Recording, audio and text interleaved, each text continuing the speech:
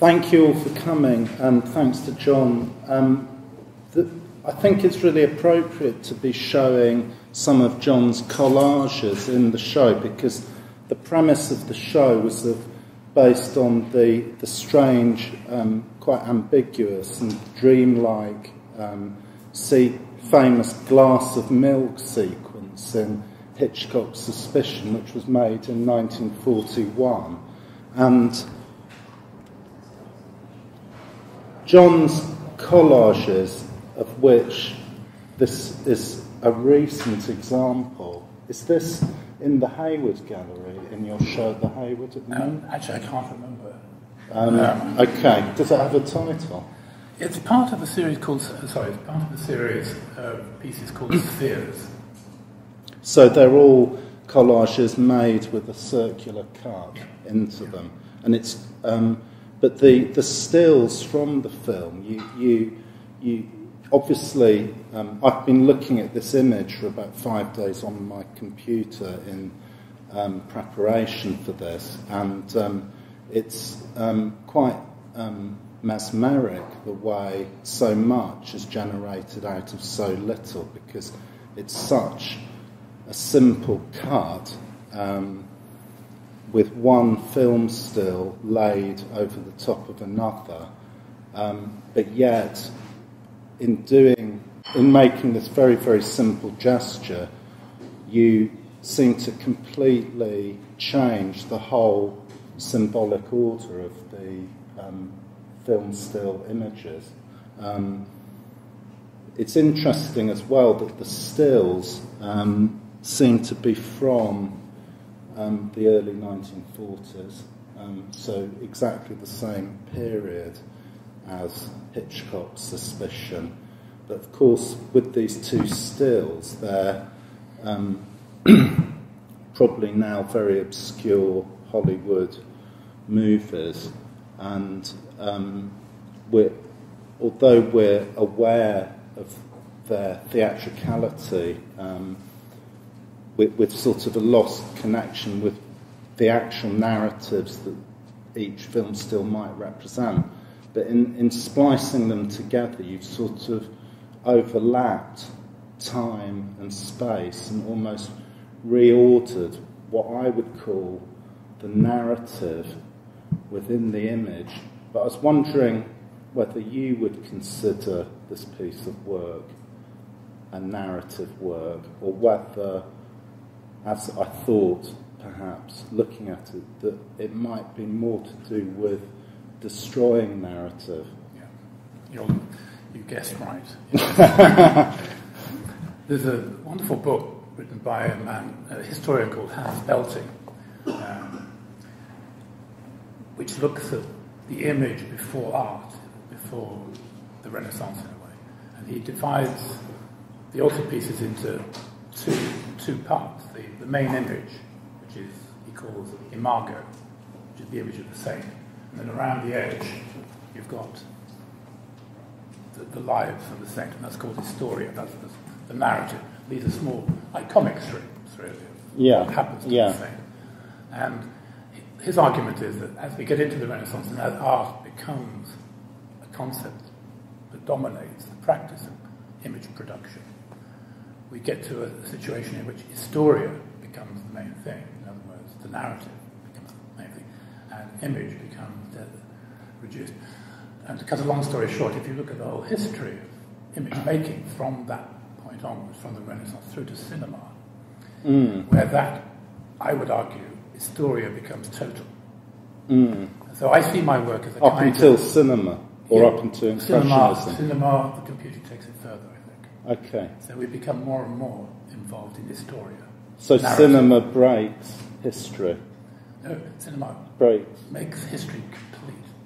So the imago has no possibility of intervening anymore. So cinema is a total narrative form, totally based. We live in a totally narrativized culture. So narrative and the aesthetic separate. Yeah, exactly. So I feel that what I'm doing is a kind of resistance movement in a way, a tiny resistance movement. On behalf of imago, you might say, image. to return an image that is, as it were, trapped by its own narrative back into an aesthetic state? I think that we live in a culture in which we are trapped by the succession of images. We never have a chance to catch up with images. Images are always being succeeded, either culturally or physically, in cinema, TV, computer consumption, whatever you want to call it. There is very little space for a disjunction from narrative, from historia, from history, and historical consciousness, cause and effect. Ideology. Yeah, and that is an ideology, I think. It's a hegemony. So image is actually, even though image is everywhere, it's everywhere in chains, you might say, and the chains are narrative chains. Given that your collages clearly creates a very, very strong aesthetic effect, why is it that you need to use narrative images? Yeah, that's the big question. I wish I knew. The other thing I wondered was whether the artificiality, because in these images are particularly cheesy Hollywood images. You've got the Brill creams guy with the cardigan, the woman with the rolling pin, and I was wondering whether the African mask. Well, and the African mask looks like it's been not done by a Hollywood props person. It's completely fake. So the complete fakeness of both images is very powerfully present. Why use images that are fake rather than, say, Gary Winogrand or Henry Cartier-Bresson or I don't know. I really don't know. I mean, I've tried using a whole variety of images. It seems that there are only certain kinds of images that I can use. I don't know why. Somebody, a critic, did a kind of a sort of statistical survey of the images used in my work and actually identified lots of the sources. It didn't interest me very much, actually, where they came from. Yeah, but they did anyway. He must have been missing the point a bit. Oh, not she anyway. But I don't know whether she was really missing the point, but she was interested in why I chose images from a particular period. And she worked out that the majority of the images that I use, or let's say the statistical mean, or whatever you want to call it, comes around about between 45 and 48, she said. Oh. I was born in 1949, so rather than it being a sort of nostalgic regression to my early childhood or anything, it seemed I seemed to be mostly attracted to images that occurred before I was born. Is there something particularly uncanny about sort of imagining the few years... Well, that was her argument. Interesting you've guessed what her argument was. But those few years before one's own birth, particularly... Right. She's used that very argument, the definition of the uncanny. I mean, Burke, the Irish philosopher, said of the sublime, that the sublime is an attachment to the world in our absence. Yes. And it's the wilderness, the world without us, or the world before we were born, as a projection of the world after we're all gone, an apocalyptic projection as well. It could be something that I really don't know. Though other people have argued that it's very much. I mean, there was one art historian who's argued that in my marriage pieces, where I'm marrying male and female actors from this period, I'm actually marrying my mother and father. Yeah. Which is, I know, I laughed at first, and then I sort of realised there was a lot of truth in this. And they would have been going because to in the a way, cinema. Somebody else has said that they're all my self-portraits, in a way they are, which is exactly a marriage of my parents, I suppose. Were your parents cinema goers? No. As a matter of fact, I was brought up by parents who, I wouldn't say they were puritanical, it's more a class thing. They disapproved of the cinema. Yeah. And, in fact... Did they disapprove of art as well? Yes, they did actually. Well, they disapproved of art as a profession for their son. Yeah, firstly. yeah. But I can list the films that I saw in my childhood. I saw Snow White when I was about 5. I saw Ben-Hur when I was about 11. I mean, it was like that. That's how 2 or 3 films. Yeah. So, and they stayed with you, those films. I became very attached to the images I saw on the outside of cinemas, which I think is where a lot of this comes from. Yeah. This collage, which is also in John's room in Mirror City at the Hayward. Immediately when I saw it, it made me think of the Velasquez painting of the dwarf. Oh, yeah. For some reason that came into my head. But one of the things that is quite vivid about this piece of work is that the woman is leaning out of the window, so she's inside the house looking out, and then the man's body, and I don't know whether you can see, but the cut in this piece is a rectangle but at an angle. So right angle.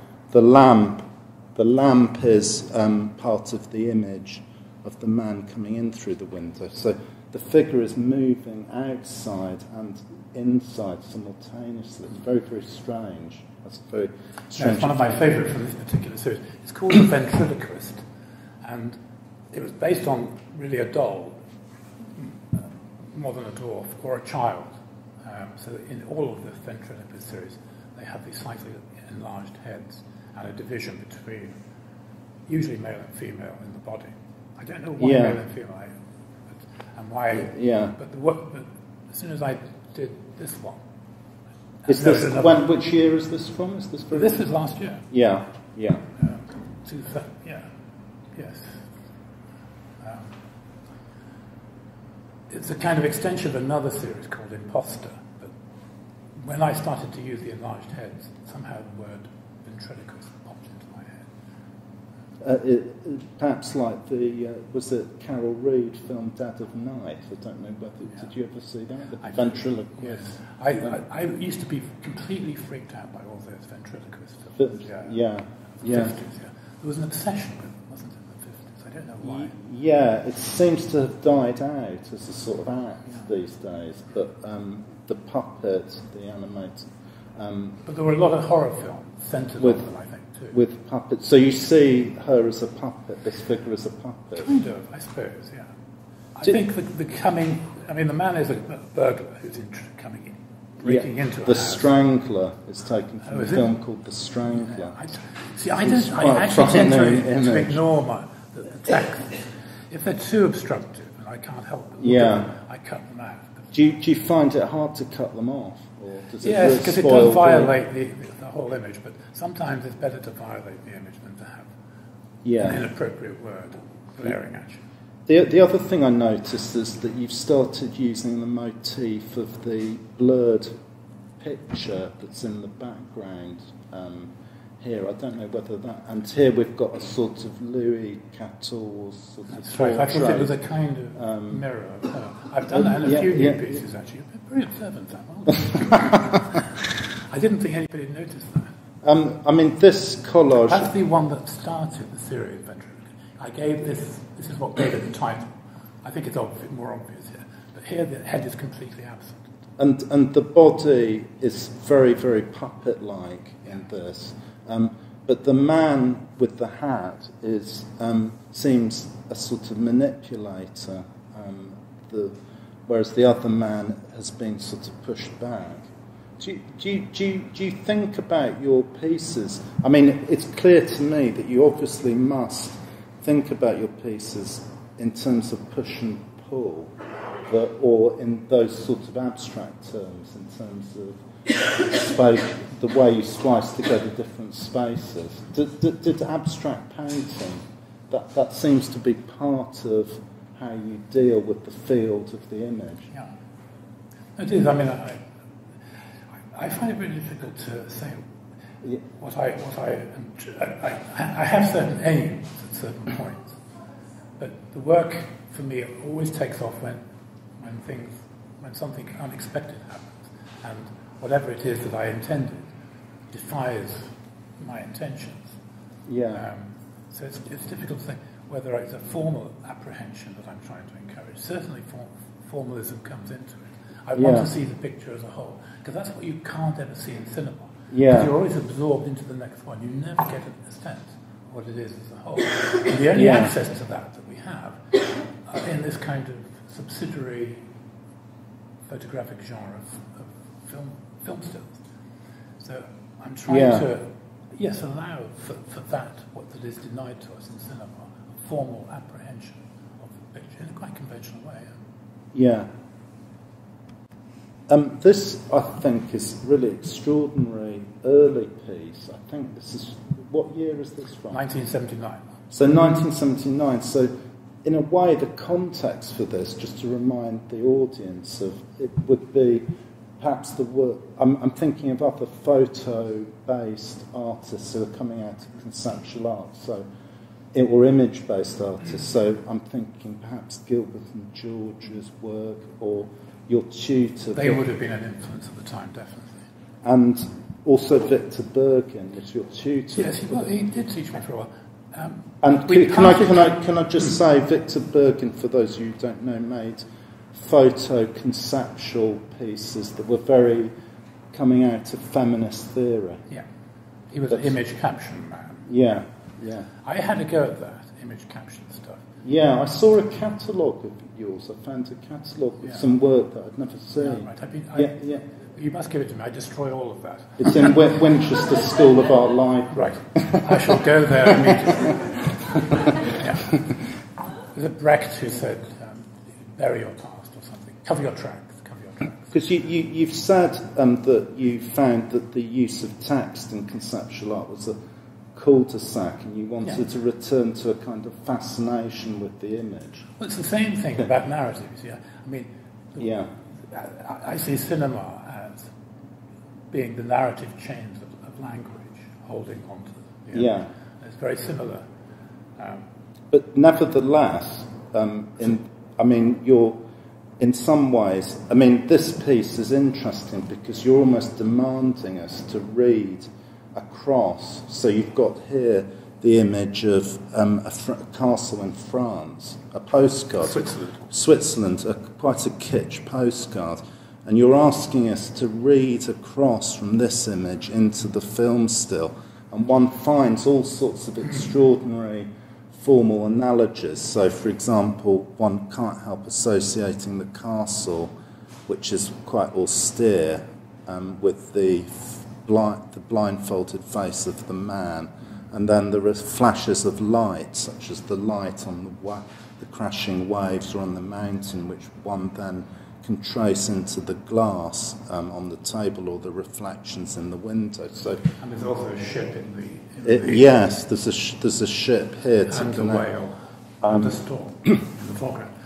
Yeah, I don't know how it came about, but I had been reading Byron's epic poem, which is all about Chillon, the prisoner of Chillon. I don't know if people are aware of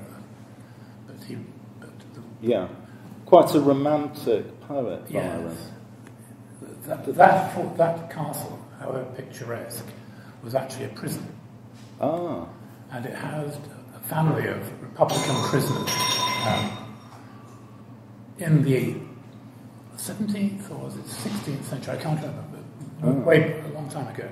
And gradually they all died and were buried in the floor of Chillon Castle until there was one prisoner left. And he survived until Switzerland became a republic, and he was liberated. And a statue was erected to him. He was made a great hero of Switzerland. But he couldn't face the multitudinousness of the world, and he'd been living in solitary isolation for 40 years, 50 years. And he couldn't deal with the overwhelmingness of the world, and he actually chose to go back to the prison to spend the rest of his life there. How depressing. Yeah, and Byron, in the 19th century, was sailing with Shelley just by there, and in a prefiguration of Shelley's early death, they nearly capsized in a sudden storm, which happens on Lake Geneva. And when they went ashore nearby, Byron had a villa nearby, of course, they heard the story of the prisoner of Chillon, and Byron immediately started to write this poem. The poem is really about sensory deprivation, about blindness, not being able to see. Ah. And Byron associates this with the idea of art. That art, in a way, has to cut off the senses in order to release the inner world.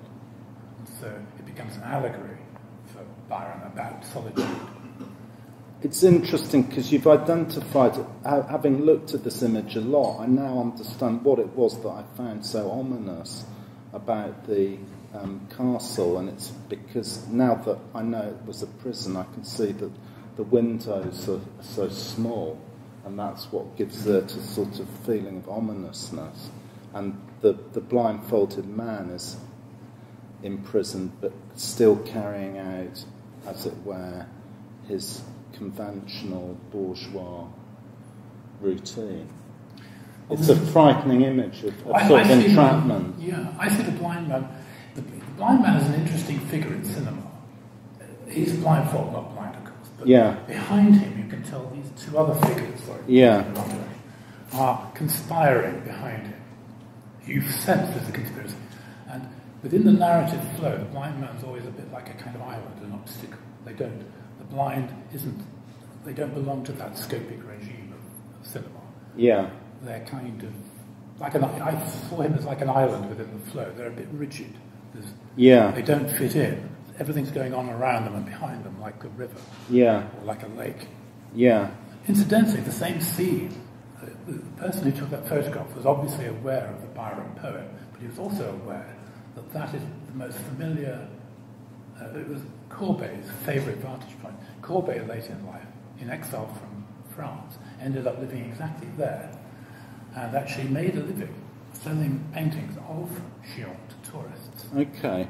And kind of complex layering of history.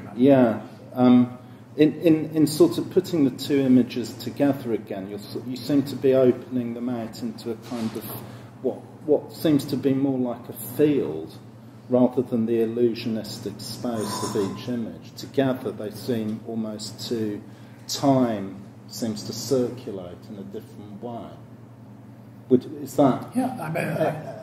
I thought as a kind although I'm trying to still defend the idea that there is narrative in your work, but I think that you somehow do something with time in splicing different times together that so discombobulates sort of linear narrative time.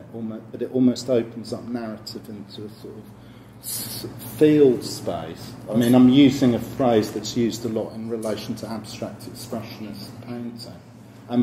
Can I just say the other thing was that I noticed in the Hannah Hogg, another collage artist, Hannah Hogg, at the Whitechapel, that when you got upstairs, the colour pieces that were made in the 1950s also seemed to reference the field space of abstract expressionism.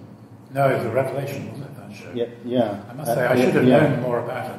I was asked, actually, if I write about it. It happened I was ill and I couldn't do it. But I just felt kind of embarrassed that I had ignored her. Like most people, we just assumed she was a sort of Berlin Dadaist. It continued to develop her work. But do you see things in terms of field? The field I think collage has that ability to be a kind of escape from time. And to allow different temporalities to it. I mean, most of my film still and postcard combinations have a tendency to combine sort of 1940s, 50s film stills with much earlier postcards. This is one of those exceptions, because you had to immediately. But on the whole, that's in the last one. It's a kind of, and I like that idea of collapsing time.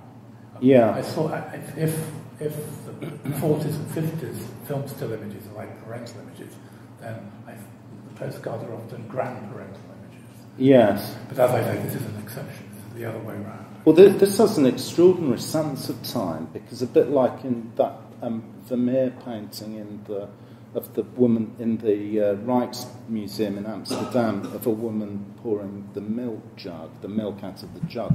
You've got this liquid flow at the centre of this postcard of a waterfall, which gives you and the movement of that almost seems to make the man, the actor, almost turn to stone. It's quite surreal. You must love Magritte. Who would you like, Salvador Dali? I sort of have my. Who do you prefer, Magritte? Yes, I Dali? do. I always have. But I do think that, some of the most important breakthroughs I've made in my work.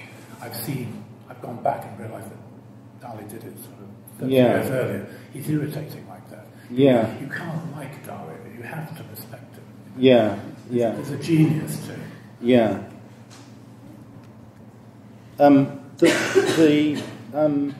Sorry, what's the series called again? The Masks. Again, you're sort of the portrait, which is always a genre. In this case, the film portraits from the same period again, but they always seem to exist. They're very present in a way that the sublime landscape is vast, deep, and sort of timeless. Yes. This was a point.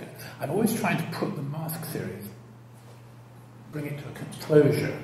With all my series, I'm trying. I spent a lot of time trying to do the last one.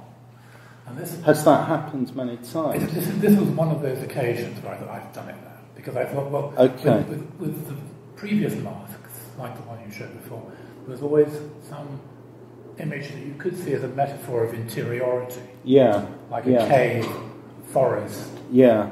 In fact, actually, Bachelard lists 3 spaces of reverie, in which he calls have this dialectic of inside man, like caves, forests, and ruins. And I've used all 3. That's interesting. And I thought by blasting through the cave to the other side, somehow that would be the ultimate death of that interior space. But it just initiated another phase of the series. They're not particularly redemptive in the way they think about interior space, in a sense, because there's also this sense of vast emptiness as well, which gives them. To tell you the truth, I always saw them as comic, but I've realised that people have taken them a lot more seriously than I did. Yeah, and I've tended now to go along. I never really do know what I'm doing with these things. I sound as though I do. I know. I mean, this is almost the sequel. As soon as I did that, I thought, right, well, we'll completely blast it open. It's an amazing piece. I mean, it's an incredible image, but one of the things that's so fascinating about this series is that obviously chance plays an enormous part in your process, and you must have hundreds of images in flux all the time as you're making these collages, but your collages never seem to have been, although one can see that, they seem to go beyond chance. This can't really be reduced to just a chance occurrence. It's too perfect in a way. Well, is that what you're looking for, to go beyond chance? Yeah, I started off with collage quite early on, and I abandoned it. When I first started off, very much trying to do it according to the rules of chance, like a sort of John Cage. Yes, John Cage. Silence. And it really didn't sound. Do you like John Cage's music? No. What do you like listening to music-wise? My favourite composer, I suppose, would be Arvo Pärt. Okay, that's interesting. And do you like any rock, pop, anyone? No. Okay. I listen mainly to polyphonic choral music. Okay, that's interesting. And so you were putting things together with chance influence by John Cage, and then you found that was too limited. Yeah, essentially I started cheating, only selecting the chance occurrence that worked, and then I realised that was just a form of practice. So obviously there are 1,000 combinations that won't work, and suddenly something happens. And it's usually completely in spite of my intentions. It's when my intentions have been defeated that I counter working. Yeah. If it's a product of intentionality, oddly enough, I feel it's not working. And yet, strangely, it's a weird combination, I suppose. Yeah. But it must be quite hard to know. I mean, it must be quite agonising knowing whether something really is free of your own contrivances or part of them. Yeah, that's right. Yeah. And it takes me a long time to dismantle that. This is a relatively recent mask, and I've still only been looking at it for a month or two. And I'm pretty sure it's a successful one, but I do like to hold on to things for at least 6 months before they go out into the world. And the dropout rate is vast. This one I was trying to analyse, because I did immediately find this quite humorous. I thought the man reminded me of the politician Roy Hattersley. Yes, I thought of a Belgian politician, actually. Yeah, well, somebody who works in the EU, somebody like yes, that. Yes, exactly. Yeah. Okay, so a slightly bureaucratic man. Yeah. In charge of beef or something. And then you've got this precarious landscape that's almost like something from the sort of Roadrunner cartoon. It's like you feel somebody could fall down. Yeah. And it's sort of got a lot of potential for slapstick. Yeah. The conjoinment. What again here we have these amazing sort of coincidental conjoinments, such as the sort of line of the hair. But if in other places there's a complete disparity between the edge, and you seem to play with that, joining but not joining all the time. Yeah, if they're too good, that's the very first one actually. This is from what? Mask 1. And when was this made? 1980. 1980, okay. Yeah, and it stood alone for a long, long time. I thought, well, I've done that. That's the mask. You thought you'll never find another one? I didn't think I'd ever do another one. No, I thought that having executed the idea, I thought a bit like The Blind we looked at earlier.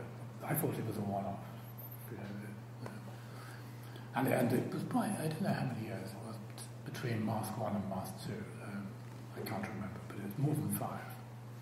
I remember you saying that Picasso is one of your favourite artists, and it is useful to think of his work in relation to these, I think, just in order to make sense of the incredibly surprising, almost sort of sculptural forms that somehow make up the face. And there's almost those sort of formal leaps that he makes have somehow been found within the completely reproduced image. Yeah. Do you think about you're associated? I mean, you were familiar with all the artists who were the members. Well, some of the artists who were members of the Metro Pictures group in New York in the 70s, such as Prince, Cindy Sherman, Sherry Levine, and they are associated with appropriation and sort of just using found images. But your work always seems to me to be pointing back towards painting. Oh, well, I'm glad you said that. Do you feel that? Oh, very strongly, yeah. When I first went out, I was invited by Sherry Levine to go out. She'd seen some of my work in Studio International, so there was a group of them. Yeah, so you exhibited with them in the 70s? No, I didn't. No. When I got out there, the Metro Pictures hadn't even opened up at that time. It was still a loft space. Yeah. They were dealing with their work. But initially, I threw my lot in, but I felt, this is where I belonged and that sort of thing. But all sorts of things were obviously very different about what I was doing from what they were doing. I had a much stronger connection with surrealism. They had a stronger connection with pop art, I think. Yeah. Their work was big and colourful. Mine was black and white and rather small. Yeah. There were all kinds of distinguishing features. Would you say that you're a more romantic artist? Yeah, I think also I had a stronger connection with them. They were very much Duchampians. Yeah. And, I was interested in Duchamp, but I didn't feel... I felt there's something... I didn't like the concept of appropriation either. Appropriation seemed to suggest a kind of mastery of the concept over the image. Yeah. And I felt mine were findings. And these findings were something that opened things up for me rather than me trying to dominate the image. I was finding myself somehow in the images. So it was a completely reverse thing. It might have been, I don't know, subsequent thinking, but I definitely, at the time, I felt a strong bond. I still do. I mean, Richard and I are very close friends, and he spent a lot of time in London with me. There wasn't any sort of moral rejection of the sort of creator, sort of draftsman, gestural painter type artist in your or Richard Prince's work? Or I don't know. I can't speak for Richard. Yeah. But I felt more and more uncomfortable with that sort of conceptual edge. Yeah. I've always felt do you uncomfortable. still feel that? Yeah. Yeah. I think that's what's wrong with contemporary art, actually, to be honest. Is art something you have to get lost in? Yes, I'd like to feel that art appealed to the unconscious. Yeah. And but somehow, even in art school, you go to an art school and students are encouraged to put their work up on the wall, and then they have to defend it. Yeah. I hate that. Yeah. The best artists, of course, can't defend it because that's why the art is good, but they're regarded as the less successful ones. Yeah. I don't know. I think conceptualism has got a lot. I mean, it always seems, reading about through art history in the 20th century, that the art world is always more rationalised than the art, the best, there's a kind, or is that a romantic bit of naive nonsense? I do agree with you, absolutely. Yeah. So in but some... the institutions seem to be acting in the opposite way. So do you feel, because your work is very much looking for the mysterious within the image, so that it's harder, did you find the reaction to that? Your work's been around the world in the last decade, but before that, it was hard to get the recognition. Yeah. I think what happened was I felt that I was better off earning my living from teaching. Yeah. Actually, I would have preferred it not to have been anything to do with art. Did you enjoy teaching? I did, enormously. Yeah. I chose to teach in a liberal studies department or complementary studies department so that my own work wasn't in any way highlighted. Yeah. So I could pursue my own work in my spare time, essentially. And in that way I felt it was going to be free of any influence. It was a completely defensive thing because I felt I was too easily influenced, by other people and by people's judgments. And I wanted to be away from all that. Yeah. In order to firm up what I had. It seemed such an ephemeral thing that I was trying to do. Yeah. And you felt I needed time. If you'd been marketed, it would have led you off. Up. Well, I don't know where it would have led me, but I think it would have led me away from where I wanted to go. Yes. I did feel there was a certain pressure when I was in New York of going in a particular direction. I was encouraged to work bigger and in colour, and I obediently went along with this for a little bit. And then I felt, no, this is all wrong. So. Yeah. This is a collage from the Marriage series, and again, the Picasso analogy, I think, is relevant because somehow the cut between the two faces somehow makes the figure more present, more real, which I always see as Picasso is always struggling to make things more real. Yeah. He's not a stylist at all. Would you say? Yeah, no, it's interesting. Picasso, I've had everyone, I'm sure, has had a love-hate relationship with Picasso. We all Picasso know. nearly stopped me from ever becoming an artist. He's done everything. What's the point, And he produced so much, and he was so brilliant. So what we did, collectively, is we annihilated him from history, and we chose Duchamp to follow. Yeah. He really is a much lesser artist. Yeah. But recently I've gone back, and it was interesting, it was this series that brought me back to Picasso. I had been looking at his 1940s portraits, and when I was a teenager, my favourite artists were Francis Bacon and Picasso. And I realised through Francis Bacon that Picasso uses this technique in his 40s portraits. He'll always combine front view portrait, side view, profile, and three-quarter view, always in three. Yeah. And Bacon follows that exactly. Yeah. But he blurs the edges so you don't quite see the three facets. Yeah. And when I started on the Marriage series, I started with three, exactly the same way as Picasso and Bacon. Yeah.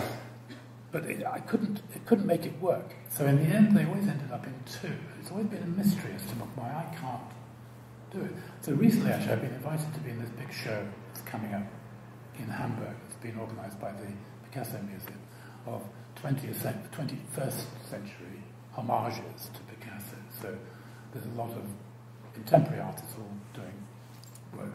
And they asked me if I would show some of the marriage series. I said I'd love to. And I said I'd love to see this as a point where I can try and work with three facets instead of two. Interesting. It's exactly what I'm working on right now. Oh, and I'm not doing very well. Is it difficult? Must be. No, I've managed one piece, which I think is possible. No. The conjoinment here almost seems to be sculptural. It seems to accentuate. Do you think about sculpture? Because the cut is so pure, and it reminds me of a sort of Sarah sculpture in some ways. And maybe that's not, but I'm just thinking about whether you think about sculpture much. Who do you like? Who's your favourite sculptor? I feel as I should do the Ad Reinhardt answer. You know, Ad Reinhardt said, "Sculpture is what you bump into when you back up to look at." Do you think about the sculptural in your images, the weight of an image? Yes. Weight and lightness, yeah. This one I thought is interesting. What I enjoyed about this is that sort of a process of making the vertical portrait lie down, the reclining. And that relationship between horizontality and verticality, which I suppose is a sculptural idea. It's also extremely seductive, this image, and the other thing that feels very present about the marriage series of collages is that they are both male and female, and that is more real. And interestingly, it works very well. It makes them more real as well. It makes them feel more vulnerable, doesn't it? I always say that the combinations of the two figures, the two faces, often feels more like a real person than the original kind of media persona of the original. With this image, they're both very beautiful and they've got quite similar faces. Yeah. Whereas, for example, with this one, they're wildly different. This is actually based on a Picasso. Is it? The 1940s Picasso, yeah. Because the sort of leaps, the disjunctions in this are very Picassoid, and I've been through both extremes, and you found the two within that series. Is it harder or easier to find the more disjointed ones than the ones that go together? It's a balance, really. I think the whole thing is that theme that if they're too close together, they don't work, and if they're too far apart, they don't work. It's got to be enough for the viewer to be able to participate, to fill in.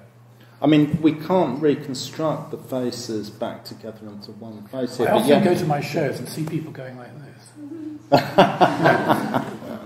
And they're obviously desperate to do it. But I like the idea that there is a kind of figure emerging. It does work, though. It is very convincing, but it's hard to see how it works, this one. I like the idea that I'm a creator of people, personae. Yeah. It's the closest I get to being realist, I think, these ones. Because I am aiming to create a convincingly real being. And are you surprised that you're ending up essentially making portraits or working within that genre? I don't think anybody can do portraits these days, so I'm quite proud of these, actually. Yeah. Portraiture is something that nobody likes to do. But really it is interesting. Just to tell an interesting anecdote about this piece.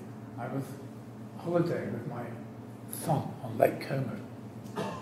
He was about 5 or 6 at the time, and I was reading him The Hobbit every night.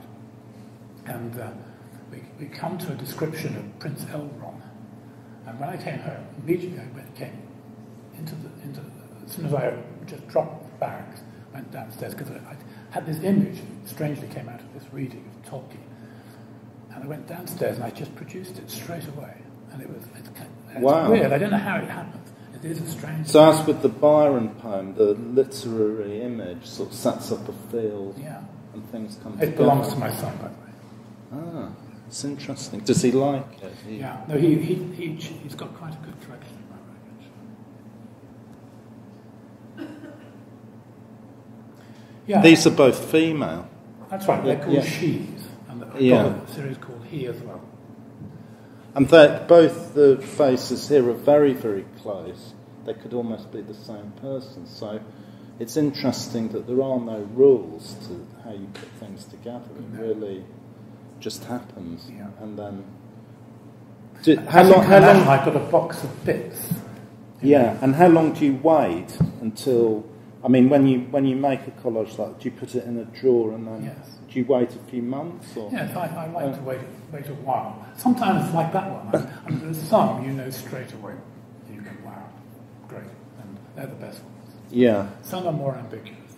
And some I mess around, for ages and ages. Sort of move it a little bit one way, a little bit the other. When somebody recently asked me what my medium, I regard it as my, do I regard collage as my medium? I said, no, blue tack. Because it allows you to move it around. I remember you saying once that Pritt stick was recommended by the Tate for collage. By the Tate Conservative. It really destroys... I've stopped with Pritt. You don't use Pritt stick. What glue do you use? When it's finally... Is it secret? No, it's not secret. I don't... Somebody else glues them. Does so like the Matisse cutouts, they were glued by somebody else. I'm incompetent when it comes to anything.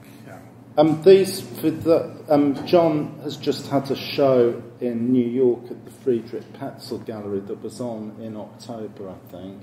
And in this series of work, he's returned to some work he made in the 1980s. So that's right. And if you go to Tate Britain, there's an example currently up in Tate Britain. No. There is in the 1980s room yes, that's right. of the man in profile. Sorry. And they were made. You made them. So they're silk-screened works on stretchers. They're not on canvas, but they're on a particular, very dense black fabric, aren't they? Dyed canvas. Yeah. And you made quite a lot of them. And there's an incredible one in Richard Prince's collection. If you go on to the Richard Prince website, and I really am the one of the sort of floating baby heads. He's got that, has he? It's on his website. He's got quite a collection. He keeps buying them. I don't know where he gets them from. But you made those pieces, and then they were put into storage, and then they were rediscovered a few years ago. And with this recent show in New York, you've returned to that medium, which is much closer to painting because it's on the stretcher. Yeah, it goes back to what I was describing. When I came back from my first visit to New York, I thought, I've got to work in colour. I'm bigger. And I felt that imperative. And I explored that through silkscreen. And I worked in silkscreen for quite a while. And then because of a back problem, actually, I couldn't do it any longer. It never occurred to me to get somebody else to silkscreen. Well, I suppose I couldn't have afforded it at that time. But it was my wife and I used to silkscreen. You have to have two people to pass the squeegee. And when I did my backing, I stopped. And I stopped right at the beginning of a series of pieces using film images. All the other silkscreens were using different sources. And I had an illness about a couple of years ago, which I thought, well, I must complete that series. Something got into me. I have to finish that cinematic series. Yeah. And so I thought that I'd just do one or two of these shadow pieces. As I call them. And the device of the silhouette was the series you made in the 70s. Yeah. As well, 80s. Where you cut out the film. Sorry. The collages go back to the 70s. Yes, you made some collages in the 70s, but where the Hollywood star is cut out, and you're just left with that sort of strange The non-space of stars. portraits, photographs. And the dark stars were shown in the same gallery.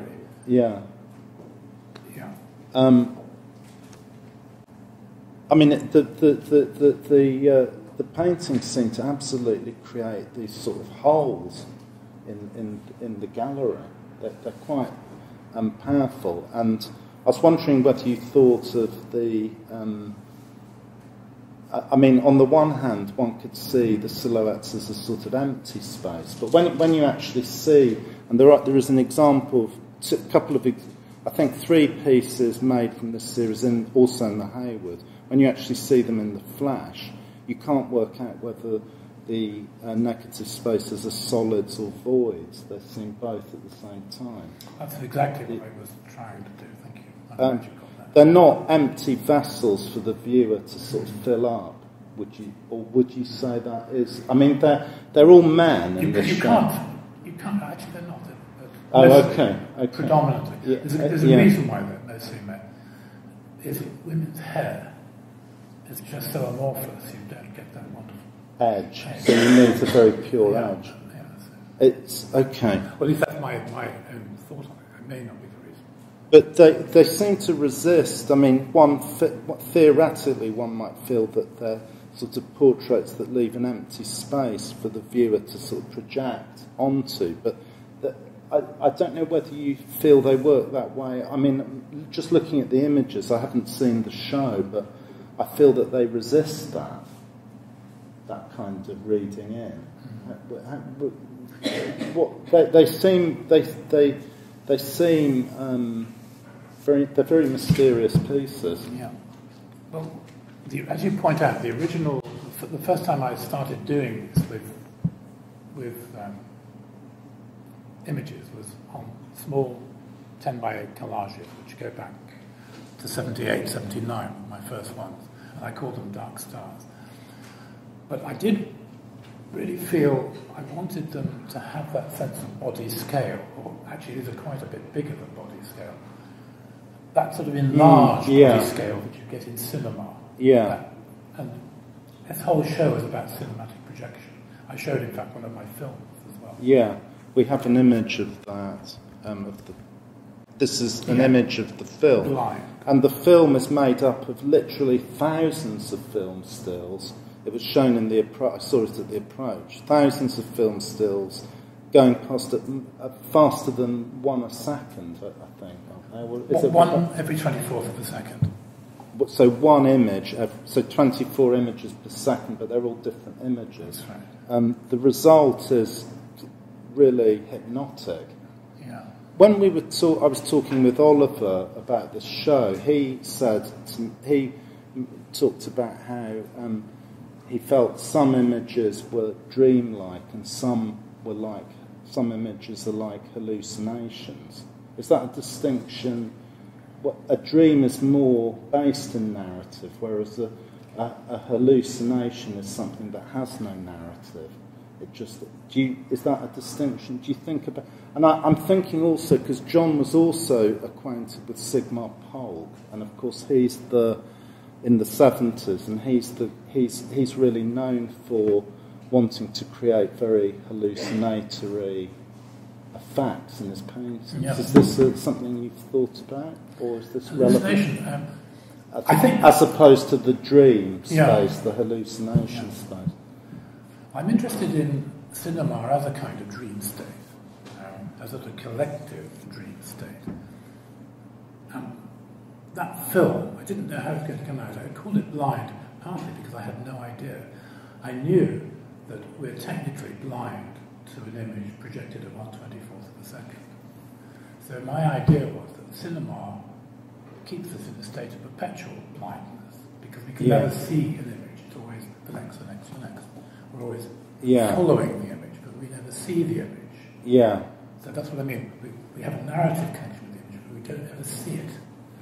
Yeah. So I thought, well, I'd like to try and explore that non-seeing, and I had no idea what it would come out like. Yeah. And I did it. It was another thing. I felt I must do this. It was quite intense to watch. I mean, I felt it was almost. I had to turn my eyes away. Yeah, it was so intense. You feel you're in danger, don't you? At first. And then when you yield to it, you get a very intense. What I found strange was that you do see the images, but of course you never see the same images at the same time. So the loop can go on forever, and you'll always see something different. And every person sees it. A very interesting anecdote. My dealer, Jake Miller, came to see it when it was first projected at my studio, and he sat down on the bench just like the one there, and watched it for a while. And he said, "It's amazing, John." He said, "But I'm a bit worried about all the swastikas." And anyway, I thought, I hadn't noticed any swastikas actually. So my assistant went through all 10,000, I can't remember, images, and found 5 swastikas. We were amazed that Jacob managed to see how all interesting. 5. So people pick out different symbols from the flux. I didn't want to offend anybody, so we took all the swastikas out. Yeah. And then my German agent came over the following week to see it, and she sat on the same bench. And after a while, she did a great job, but isn't it extraordinary how the nudity stands out? Amazing. I mean, all these were 1940s, 50s images. I knew there was no nudity in it at all. So I thought, aha. So it could be like used as a sort of science, a Rorschach test. It really is. It's quite interesting what people see. Yeah. And of course, it is technically. Sorry, I want to go on to yours. No. Let's stay with it for a bit. Interestingly, it is in Bataille's terms, is a film of pure discontinuity, because all cinema conjoins us all in the same dream, you might say. Yeah. Whereas this separates us. Every time I see this, it's a completely different film. Yeah. Which I find fascinating. And every time anybody else sees it, it's different. Because what happens to be retained retinally and by the brain in a different individual is completely different. So it's completely the opposite of everything else that I've done in my work. I've let go here. My wife calls it my abstract expressionist phase. I mean, it is tempting because I see abstraction behind so much of your work, and this does seem to take it even further in that direction. I got very excited with what it opened up, but of course, that's it really. There's nowhere to go with it. I mean, I've sort of done it. Yeah. Were you a fan of The Clock by Christian Markler? Oh, yes. Yeah. I think it's wonderful. Yeah. One of the pieces I'd love to have done. Yeah. He's really, really great, Christian. Yeah. I don't know. We're now. Let's go on to yours quickly. 10 minutes. Okay. So we're just thank you for talking about your work, John. Pleasure. I'm sorry, you've taken up all the time on my work. No, that was the plan. That was the plan. Yeah. But we are going to now just talk about some of the paintings in the show. And these are this is Mark. Would you like, I don't know, I feel embarrassed. No, well, can I just say, I love this piece. I don't know who it's by. I mean, you've been looking at Picasso, haven't you? Yeah, I mean, one thing I wanted to say about this is actually about 10 years ago when I was a little, John very kindly suggested I put in a PhD proposal, which I didn't do, but it was actually no, I didn't decided not to go in that direction. But not that it wouldn't. You're familiar with that side of art education with the PhD. But the proposal that I sort of whipped together was some thoughts coming out of an essay by T.J. Clarke on Cézanne, but it struck me that Cézanne and what the essay, which is a Freudian interpretation of Cézanne's bather paintings, made me realise was that although Cézanne is always talked about as a great empirical painter, I mean, and he had such incredible range as a painter. He did landscape, still life, and portraiture, but he also had this other line of work, the bathers, which were all completely invented scenes, figures that he'd put together, and he was really letting off a bit of sort of imaginary, sort of psychic steam. Yeah, I found that really fascinating. I love that.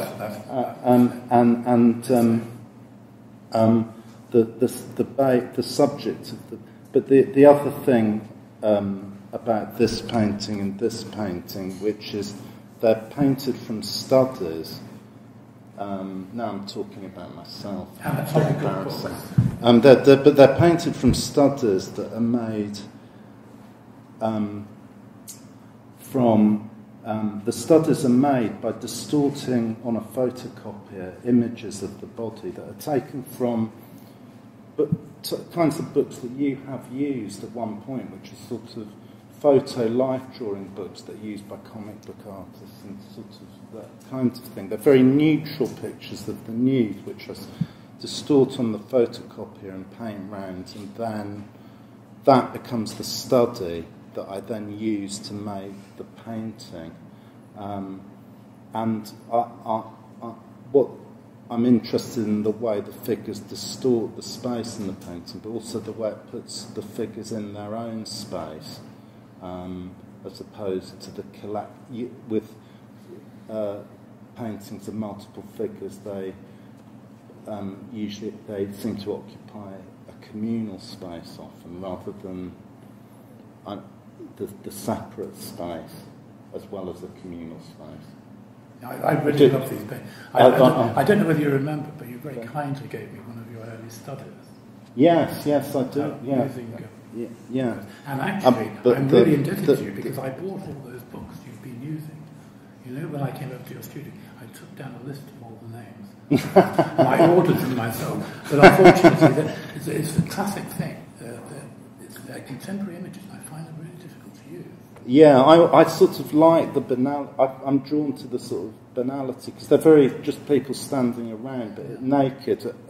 It's quite hard to find natural images of the nude, and I sort of almost have to treat the figure almost like a found object. So I feel it almost difficult to use the idea of taking my own photos, which of course you feel the same way.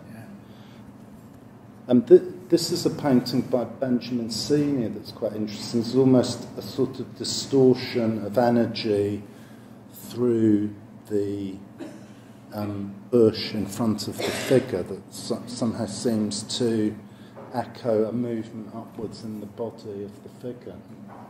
I think it looks sort of back to front in some ways. Yeah. Do you find it's... I mean, what did you... You were teaching at St Martin's during the explosion of figurative painting that was triggered by the show The New Spirit in Painting, and Gavin Lockhart, one of the artists in the show, and quite a number of people from St Martin's. Yes, I did notice a few ex-students. Simon Link as well, and were you interested in that resurgence of figurative art in the 80s? Or did you find a lot of people criticised it for being reactionary? No, I didn't think so at all. I think I'm a natural reactionary anyway. So. Yeah. Coverdonga Valdez's view, which reminds me of the Richard Dad Fairy Fella's Masterstroke. Yes. Is that a... No, I love that painting. Yeah. No, it's wonderful, I love it. Are you a fan of Blake? Has he been a big artist? Yeah. And this is Coverdonga's other painting, which has this sort of slow time. This painting for me really slows down time, both in the way it's painted and in the image. I was really surprised by this because I've been following Neil's work for a long time. And what was the last? Where did I last see a show? Because he did a show in about 15 years ago. It's very small portraits. Yeah, I've seen his work elsewhere, many places. But out of the muddiness has come this kind of rather startling clarity. I like it very much. It's interesting how Picasso's coming up a lot. Everywhere. Because this is like the sort of Dinard period in a way, or it reminds me of that beach. I mean, it's a sort of strange beach scene, but sort of generated sort of very automatically out of hundreds of drawings. Full of phallic images. Yeah, full of... and a sort of male figure that's been subsumed by a strange sort of elephant-like persona, and then the figure in the... They're really wonderful. And this is a real discovery to me, I don't know. This is Damien's Janus, so it's a double... I know. And I really thought that was extraordinary. So Damien makes these busts out of clay and then lights them and photographs them and paints them, and it's quite interesting. Damien was saying that if you saw the bust in reality, it's really nothing.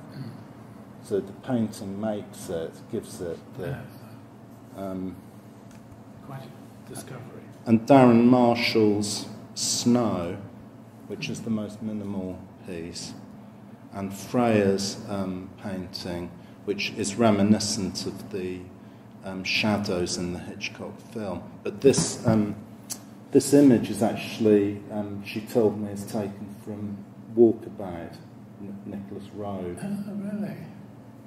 There was quite a very early film by Nicholas Roeg. Oh, right. Yeah.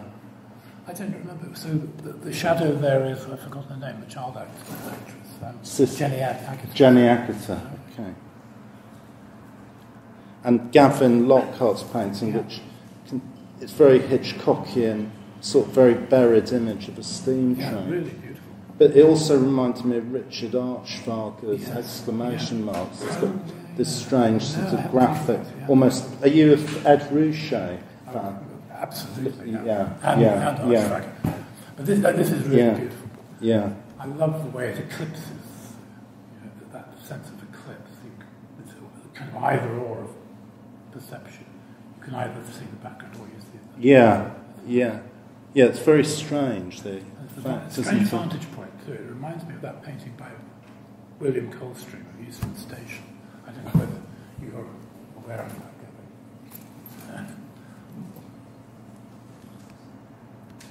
And Geraldine Swain's painting of a possible victim of a serial killer. Yeah, painted from a photograph taken by the serial killer in a motel room somewhere in the Midwest. Quite powerful. Yeah, scary stuff. Scary. And scary because of its small size. Yes. And another portrait. These weren't the people who wrote.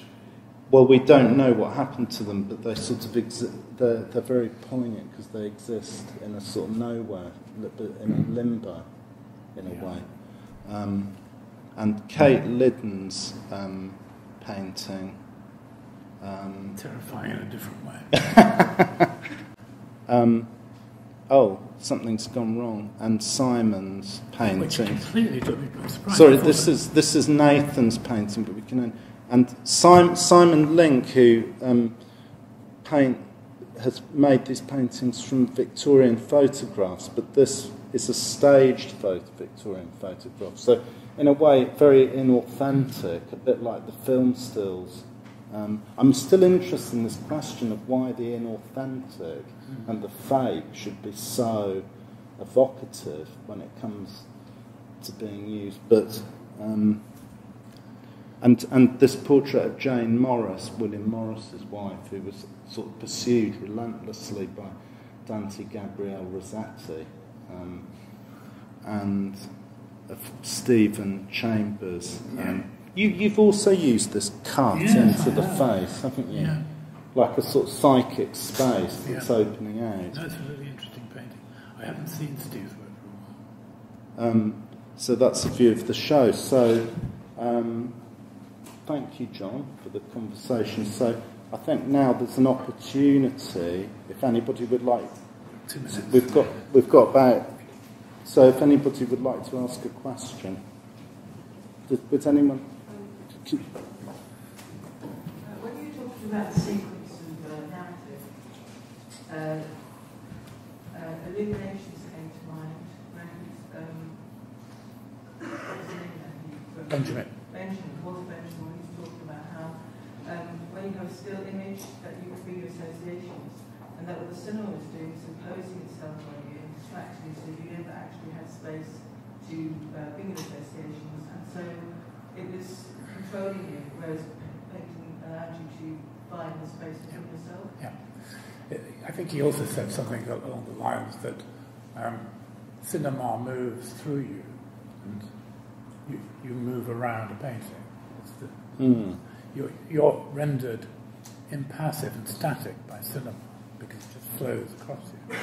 Whereas painting, you can walk around. You're in charge of the image. You have a mastery. You're allowed a mastery. You're deprived of that mastery by cinema. That's his argument. Saying that the masters seek distraction, Sorry? The masters seek distraction. You know, they on their work, their woes, they go to the cinema, so they're distracted by they're taken out of themselves. Whereas art, actually, you have to requires concentration in a way that. That's what Benjamin would say. Yeah. I would say it's slightly different, but yeah, he was a big influence. Yeah. Yes, definitely. So, any other questions? No? I'll Okay. mention one. I was just wondering, do you think you'd make another moving image right now? I've made 4, and I'll tell you what put me off. I went to the Sydney Biennale, and walking around the Sydney Biennale, from one darkened room to the next, I think we've reached a point now where the white cube is no longer the big problem, it's the black cube. And I just thought, I sort of swore as I came out of the Sydney Biennale, I would never make another film of that kind, that you have to go into a darkened space for. But I am actually quite interested in I am working on a film to be shown in the cinema, but I won't say more about it. I've been convalescing from an illness. I was told not to work, so I spent a lot of time watching TV, and I found myself watching old movies on TCM, and I kept taking note of the film, in which I found certain fragments. So I'm working on a sort of collage film from old 40s, 50s movies at the moment, to be projected in cinema. But I've got one problem that's holding me back. I've collected all the material, but it's sound. And the idea of it being silent is just anathema to cinematic consumption. But I'm trying to create a narrative moving film in which you're not deprived of the ability to see. It's a big challenge, but I'm hoping to make something. Do you think it might have a soundtrack? Or? I've been reading a lot about sound. Yeah. And the more I read... But not music, something else? I don't know. Yeah. I'm at early stages. Well, I'd like to... Oh, question. Yeah, there was an old lady that picked up like driftwood off the beach and stuff, and she made like Kirschbitters like contraptions and things. But then she ran out of all the driftwood and coloured wood because there wasn't any left, because it's gone into the 70s or the 80s, and there weren't any old wooden boats anymore. So she ended up picking up bottle tops and plastic bottles and things instead. Yeah. So she made sculpture out of that. So if we did run out of all these black and white pictures that you go into, Harry Potter's, that green road off Charing Cross Road, this funny little stand with this old cat and stuff. Yeah. Would you go the sort of like the Keith Tyson route, just looking on the internet, Google images, and go, let's look for a cowboy, let's look for the Grand Canyon, and stick that together? Yeah. Would that be really, really, I can't imagine working like that, but you've put your finger totally on a fundamental anxiety in my life. And the only way that I've compensated for this is I've started to buy in huge bulk. So these days, instead of going around to a shop and buying half a dozen film stills, I now buy entire archives. But because I now see it, this has also created another problem. Because now I see that this material is running out, I've realised that actually this is a photographic genre that's disappearing. So part of my work now is preserving this. So I have this sort of double life now. I'm both trying to create an archive of film stills and portraits from the 1940s, 50s, 60s and onwards. Now that film stills is a kind of, it's an extinct genre. I'm conserving it, and on the other hand, I'm the sort of vandal in the archive. It's a sort of paradoxical position. And I don't know how I'm going to resolve this at all. It's a kind of big moral issue for me. So it's again like the fruit stick thing. You don't want to, you might well re-photograph it and then stick it together. I know, everyone says I should do that. Yeah. I don't know this. The moment I do that, I feel as though there's something being lost. There has to be a sacrifice somehow. I have those the A4 pockets So if I cut something out and I place it in the pocket so it's there, but if someone else shook it around, it would all fall apart. But the thing is, I always worry about placing the thing, so it's the Matisse little pinholes and things. Yeah, yeah. Eventually go to a place where you want to photograph. My only consolation is that I'm probably not going to be around forever, so I can't do too much more damage. I mean, in view of the fact that I recently bought an archive of 250,000, now it would probably take me 10 years to even make my way through that archive. So a large portion of that, I imagine, will survive. Though I mean, there was an article in the British Journal of Photography which really put its finger on my practice. It said, John Stezaker, thief and vandal. And there you go. So I'd like to thank John Stezaker, thief and vandal, for the talk and for shedding light on. I think you'll agree it was the perfect compliment to the show. And thank you, John, for demonstrating how through painting we can destroy narrative. Thank you very much.